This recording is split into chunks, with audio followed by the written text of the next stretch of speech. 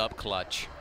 The celebration is on here in Bowie's Creek as the top-seeded Campbell Camels are seconds away from earning back-to-back tournament championships, an undefeated regular season, and with 2 wins here in the Big South Conference tournament, the #1 seed, your Campbell Fighting Camels, are on to the NCAA tournament.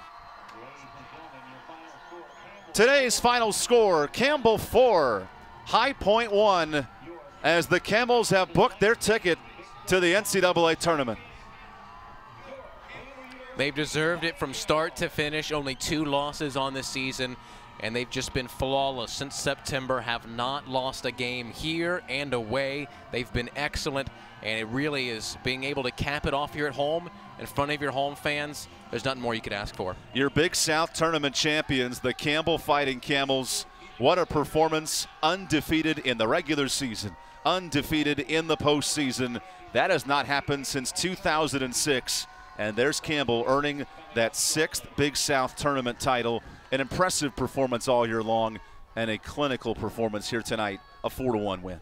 It's been based off of rock-solid defensive work as well as the offensive work, is what we saw throughout this whole match. First with Matlock. They got started early, which is exactly what they wanted.